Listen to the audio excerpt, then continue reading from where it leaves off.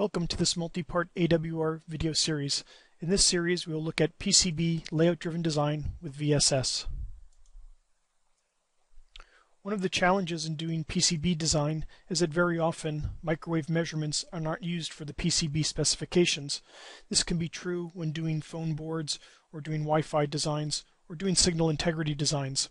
The specifications can be defined for EVM, bit error rate, or ACPR. But most interconnect analysis tools are not tied into system simulation, and in fact most tools geared towards high-speed design simulate microwave properties like gain, noise figure, P1dB. What we'd really like to do is to be able to move a trace and see a system parameter like EVM change. The solution is the AWR design environment. AWR DE integrates VSS, a system simulation tool, Microwave Office for integrated PCB design and layout, ACE for fast interconnect analysis at gigahertz frequencies. It's used as an interconnect analysis tool in this flow.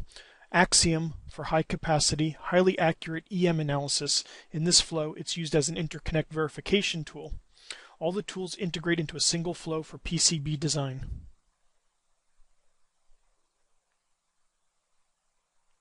In general, in this flow, we will take a look at a layered, iterated design approach. We'll be concerned with design hierarchy, and we will build up the design in a hierarchical fashion. We will start by component modeling using Microwave Office, and then do a little bit of RF design to make sure that our components make sense, that they are able to reproduce the data sheets that represent these parts, and we'll do that in Microwave Office. But ultimately we will do all of our simulation in VSS because this is where our system is specified. And in this example we'll look very closely at EVM for our design. We'll also increase design complexity very slowly. Again, we'll start with a single element and build up a model for it. After we have a model for each one of our components on our board, we'll do an ideal design. And in this ideal design, we'll just cascade each component into 50 ohms, assuming that the interconnects are perfect and ideal. Finally, we will add the design in with interconnects and look at the effects. First by using ACE analysis to look at the design of the interconnect so we can very quickly adjust the interconnects and make changes to improve the performance of the design. And then finally we will use Axiom simulation to verify that our design is correct, with Axiom being a very, very accurate EM solver. In step 1, we'll look at component modeling. We'll model baluns, switches, and a power amplifier chip or package part based on manufacturer specifications. We will develop Microwave Office models and then test that the model works in VSS by using a LinS or NLS model or other appropriate simulation-based model that takes Microwave Office circuits or Microwave Office models and brings them into VSS, automatically generating the behavioral model necessary for the system simulation. In step 2, we will assemble the ideal PCB. Here we will use these component models only. We will not look at interconnects unless perhaps we want to include a bit of a packaging effect for some of these parts inside of their packages. This will allow us to estimate the final PCB performance using VSS, and we will only use Microwave Office models developed in step 1. We won't add any additional models at this point in time in this step of the flow.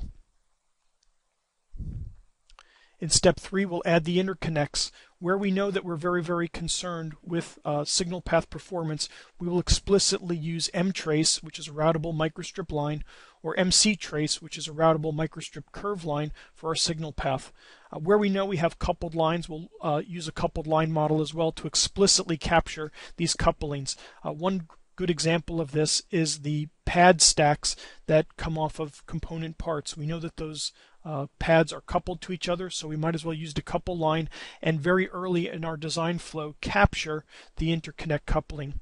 Everywhere else we will use inets, and this is a great way to route lines on a PC board that we want to look at later on in our design process. So we'll use inets for control lines. We'll actually use inets for some of the signal path as well. During the design part of our flow, we will use ACE to analyze them, and during the verification flow we will use Axiom, combining all these lines together, the mtrace and the coupled line models, as well as the inets.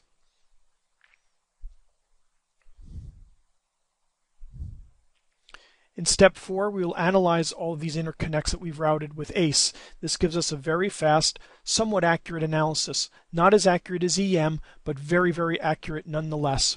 This will allow us to quickly tune and optimize lines to improve performance. We will then be able to simulate directly in VSS by incorporating these with our microwave office models. VSS will automatically take the microwave office description of these lines and our components and create behavioral models for us in VSS. And this will directly use the ACE analysis of our interconnects in the VSS simulation so that our EVM, our bit error rate, our ACPR will include interconnect effects directly, and we can very easily change those interconnects to optimize and tune our design in VSS.